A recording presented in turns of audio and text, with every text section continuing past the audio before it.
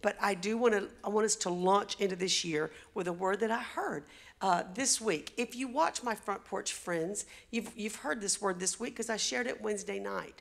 But I don't know how many of you actually watched the porch. But if you did, you can hear it again because you need to. I need to hear it again. In fact, I was going to just put up a mirror. I have one in my purse. I started just to put a mirror up right here while I preached tonight and just let me preach to myself because I needed this word as much as anybody. And the Lord gave it to me, but it was a corporate word for all of us, okay? And, it was interesting, just the atmosphere really of the world, but also of our nation. But even within our Ramp family after the conference, it was like, you could just sense something, the enemy trying to sap, to take the joy, the conference. It was just like glory invasion. And then we got home this week and several people just got hit with different things. And I thought, no, devil, no, I'm not going to do this. And then I just began to realize a little tactic he was using. And the word says, we are not ignorant of his devices. It's going to be just a little reminder about who we are and what God wants for us tonight. You with me? I was driving home from the conference. I was passing through Chattanooga with Mom on the phone. And I was talking with her about a situation I was a little flustered about. And I was saying to Mom, I just don't know what I should even do about this. So what do you think, Mom? And I was just casting some care on my mom. And I said, what do you think? I just need to know how to think right now about all of this. And Mom said, well, Karen, she said, I just do it like this. When I'm in these situations, she said, I just ask the Lord first, now, God, how do you want me to handle this? What do you want me to do about this? She said, if I don't hear God right quick, she said, I just think to myself, how does the devil want me to handle this? And then I just do the opposite of whatever he wants me to do. She said, and when she said that, it just went through my spirit. First of all, I just say, God, how do you want me to handle this? And he'll eventually speak, but if I don't hear him as quickly as I might need to, just stop and say, well, what does the devil want me to do? Well, then that's exactly what I'm not going to do. In other words, the devil wants you worried. The devil just wants you to just be filled with despair. He wants that. That's what he wants.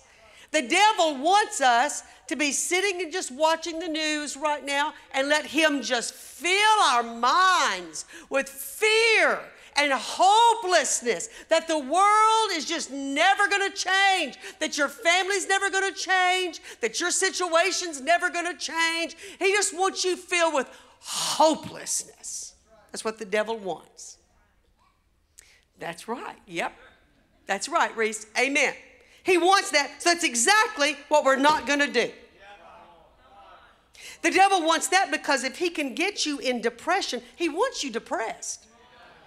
I've never seen anything like even in our nation right now. It's like it is in the natural realm. You see it. It's like somewhat of a heaviness, a depression. It's like this, and it's in the spirit realm. Have you noticed? The devil wants you depressed because when you are depressed, it affects your whole life. You're immobilized. You don't want to do anything. You don't really want to clean your house. You don't want to fix up. You don't want to hang around people. You don't want to be with people. You don't even want to take a bath. You just want to crawl in a hole. And that is exactly the way the devil wants you to be. The devil just loves depression because he has power there. The devil wants your joy. That's what he's after. And I'll tell you why he's after your joy. It's because Nehemiah 8:10 says, the joy of the Lord is your strength.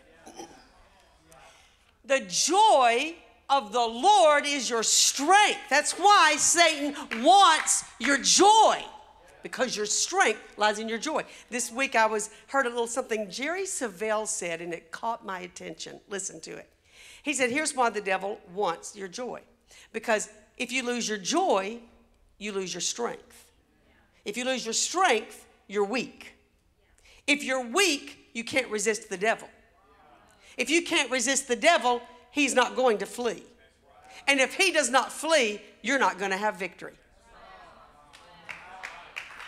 Listen to that. I can say it again if I need to. Think I will. If the devil gets your strength, if he gets your joy, he gets your strength. If you don't have strength, then you're weak. If you're weak, you can't resist the devil. If you can't resist the devil, he's not going to flee. If he doesn't flee, you're not going to have victory. So your victory is directly connected to your joy.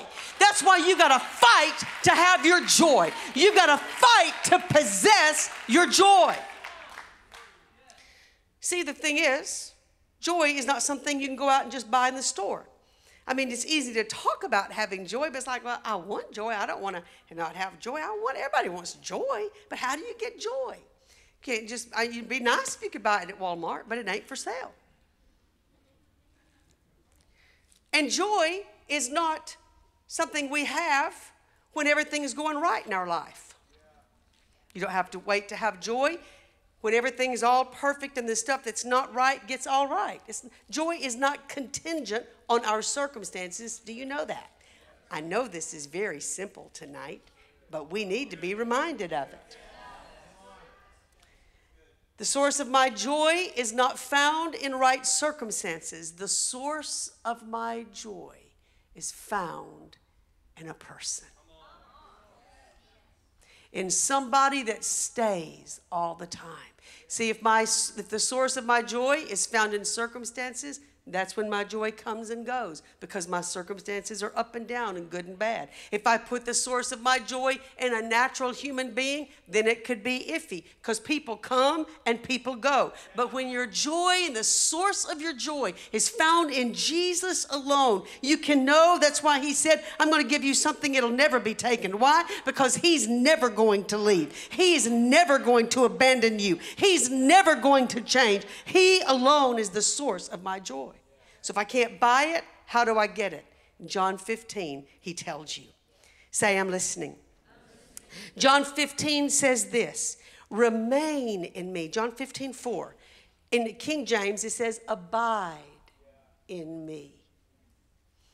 Say, abide. Jesus said, remain in me, and I remain in you. Or abide in me, and I will abide in you.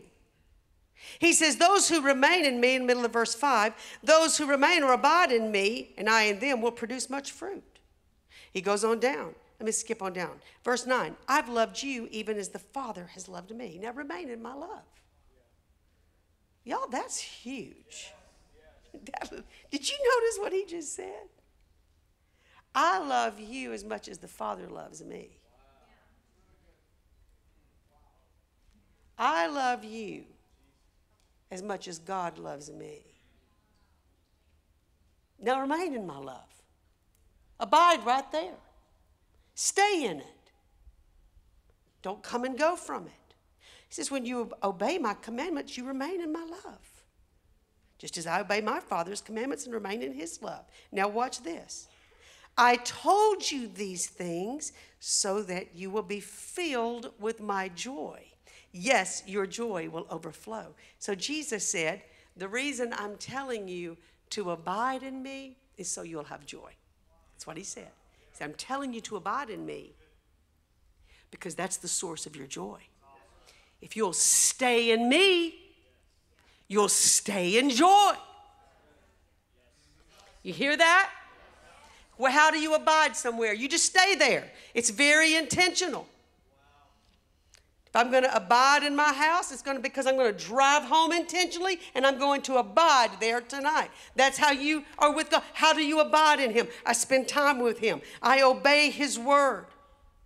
We have joy by receiving it by faith. It is a gift from our Father. In other words, how do I have joy? I'll tell you. You will have joy, again, not because everything's right in your life. You have joy by the decision you make to have joy. I choose joy.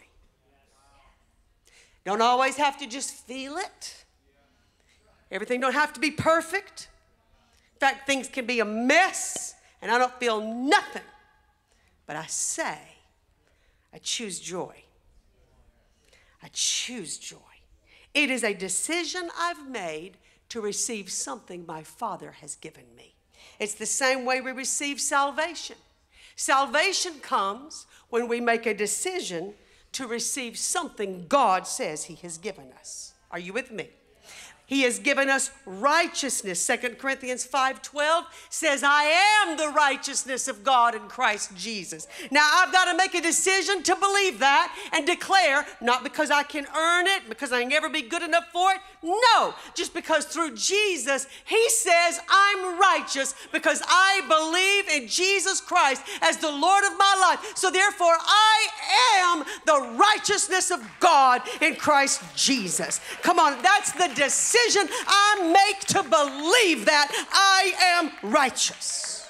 Same thing for peace. He's given me righteousness. He has given me peace. I love that because I believe it's in what, John 14? He says, my peace I give to you. This is just some of the stuff He's given us. Could you catch that? He said, my peace I'm giving you.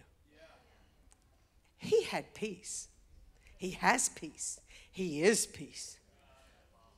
He says, it's my peace and I can give it to who I want to, basically. It's my peace. I'm giving you my peace. He says, you can't get it from the world.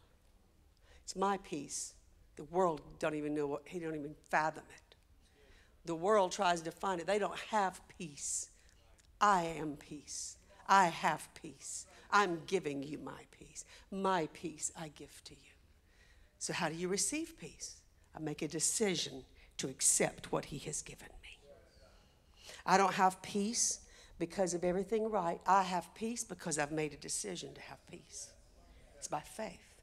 Anything you ever receive from God is by faith. Come on, people. Everything you ever receive from God is by faith. Yes, I choose to believe that. He has given me righteousness. He has given me peace. I'll tell you another way you receive peace. Jesus said it's all connected to obedience to His word. So that's why Philippians 4 says this. So, here's another way you can have peace. Be anxious for nothing. World out there, COVID scared and politically scared and everything else scared. Be anxious for nothing. But in all things with prayer and supplication, let your request be made known unto God. Watch. And then the peace of God that passes all understanding will keep your heart and your mind in Christ Jesus. Whoa, that is so powerful. I feel the Holy Ghost on that. How do I have peace? I receive it because God says He gave it to me, and I pray. Yep. That's how in the New Living, it says, I love this, don't worry about anything. Instead, pray about everything. Tell God what you need and thank Him for what He's done. Then you will experience God's peace, which exceeds anything we can understand. His peace will guard. I love the word. His peace will guard. I love just seeing a guard right there, all dressed up like a guard in his military outfit. Peace is guarding my mind. Peace is guarding my heart. Why? Because I pray. I'm not anxious. I'm not worried about the world and the mess is falling apart. I pray and I look to God and I pour out my complaint. Then I just rest in Him and I have peace in Him. Hallelujah. Then He says here, so now, dear brothers and sisters, one final thought, He said. Then He says, fix your thoughts. How do you have peace? How do you have joy? I'm going to tell you. Fix your thoughts. In other words, when you say fix them, it means you set your thoughts. Come on, you charge your mind. You fix it. You target it. You adjust it till you tell your thoughts what they're going to think. You fix your thoughts. You don't let your mind just wander about whatever your mind wants to want. No, you tell your thoughts what they're going to think. You fix your thoughts on what is pure and true and honorable and right, pure and lovely and admirable. Think about things that are excellent, worthy of praise. Look at this in the Passion Translation. Brad, throw that up there for me. Be cheerful with joyous celebration in every season of life. Hey, y'all, that's a commandment. Do y'all believe the Bible was inspired by the Holy Ghost? Then the Holy Ghost isn't asking you to do this if you don't mind. This is a command. He's telling this is what we're supposed to be doing. Be cheerful and with joyful celebration in every season of life. Let joy overflow, for you are united with the Anointed One.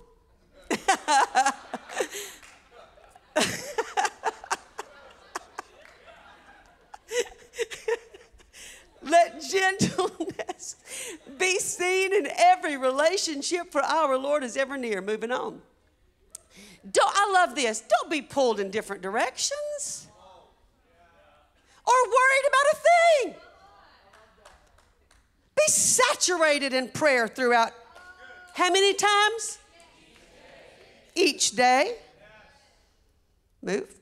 Offering your faith-filled request before God with overflowing gratitude. Tell him every detail of your life. Moving on.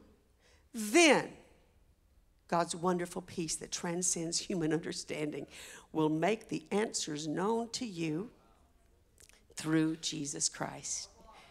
So, keep your thoughts continually fixed on all that is authentic and real, honorable and admirable, beautiful and respectful, pure and holy, merciful and kind, and fasten your thoughts on every glorious work of God, praising him always.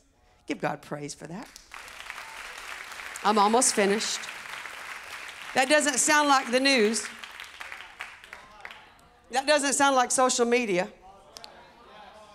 Does it? No, it doesn't sound like your social media account. Pure, holy, praiseworthy, lovely, beautiful, kind. Does that? No. No wonder people are battling with such depression, filling our minds with that garbage. He's given you righteousness. He's given you peace. And he's given you joy that John 16 says no man can take from you. So these three things, the righteousness, the peace, and the joy. What is that? What's the atmosphere? What is that, the attributes of? The kingdom of God. So he's given us these things. What does that mean? He's given us the kingdom of God in a messed up world. Inside of you, you're carriers of the kingdom, and our world needs joy.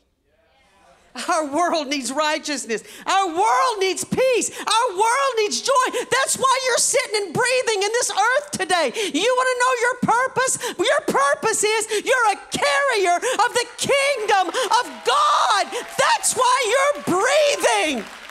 Come on, you don't have to wonder, oh, am I going to go to the mission field? Am I going to be something major? Am I going to do something huge for God? Just carry the kingdom of God. That's why you're here. That's your purpose. You don't have to have a microphone to do that. Your office needs the kingdom. Your schoolroom needs peace. Your family needs joy. Everywhere, Walmart needs the light of God. Doesn't mean you have to go around just laughing and giddy all the time to be a carrier of joy. Jesus taught us that. Jesus, who was the epitome of joy, Jesus, who was walking joy, Jesus would have been the most fun person in the world to hang around with. He was joy all the time, George. Can you imagine? I'd love to have heard Jesus just laughing. He's laughing till he couldn't hardly catch his breath. I bet those disciples had some times under some trees talking when they were laughing, laying on the ground. You know it. They were hanging around with joy. But even though he was filled with joy, Jesus, he was never disconnected from the pain of people. Nor was he disconnected from his own pain. He wept over a city. He wept when his friend died and the people he loved were hurting. But there was never a time he was without joy, because there was never a time he wasn't abiding in his Father or doing what his Father wanted. So there was never a moment Jesus was without joy. It's true. Even on the cross and even in Gethsemane. Jesus knew that real joy supersedes the circumstances of this world.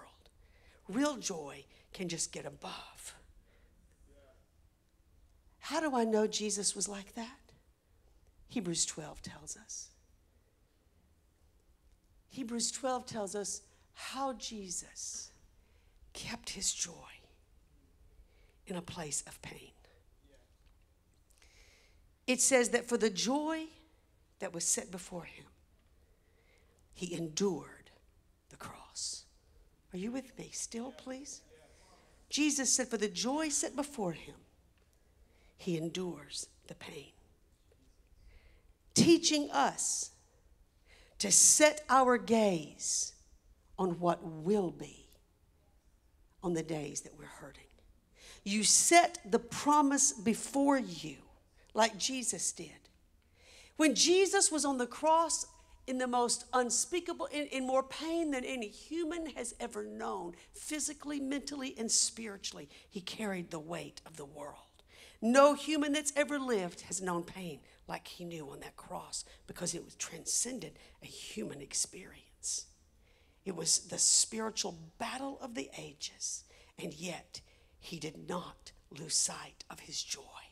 In the middle of his pain, he put his joy before him. So when he was hurting, he kept his eye on his joy. And what was his joy? He knew that the process I'm in right now of this pain is necessary in order for me to obtain the joy that my Father is showing me. As I go through this pain, it means if I can hold on, I've got it before me, I'm going to save the world. Come on. Come on. That's the joy before me. I'm going to deliver John. I'm going to set free Sophia. Come on. I'm going to deliver Monica. Come on. If I can hold on through this pain right here, her face is before me. I'm looking at his face. I'm going to save the world, because the process of this pain is necessary for me to obtain the joy. And the Bible says, for the joy that was set before him, that joy gave him the strength he needed to endure the pain that was necessary for him to obtain the promise.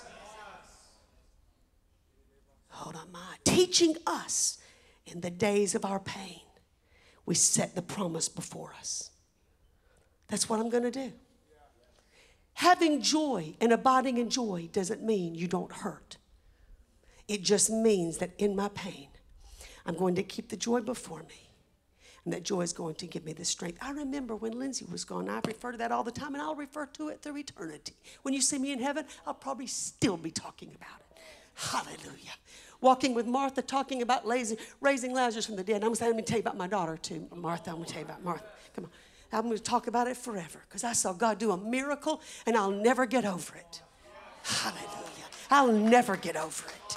Oh, thank you, Jesus. Pam Barnett and Lee knows this, but when she was gone, I took pictures. I've still got them in my house right now in a special place. I would put pictures of her and Casey married. And I stared at them constantly. I prayed with them. I looked at them. I kept them in my Bible all the time. I kept them in my Bible and slept with them. Come on, I'd put pictures of Lauren and Lindsay together. I'd put pictures of all kinds of pictures of her back with the family. I would just put pictures of it up all the time. Why? Because it was a joy set before me. I knew right now I'm in pain, but I'm going to keep joy right here, because I know this pain right now is going to work a process that's going to give me the faith and the strength to endure what I am right now, because someday I'm going to have that joy. Someday this pain is going to turn to what I see. Come on, that's what you got to do tonight. You got to take what you're believing for. The son you're believing to be delivered. The parent you're believing to be free. Come on, whatever it is, the healing you're believing for, the restored marriage, whatever it looks like, set it before you done. Set it before you completely fulfilled. Set that joy before you manifested, and receive from it the strength you need. to endure the process. Stand all over the room. Thank you, Jesus.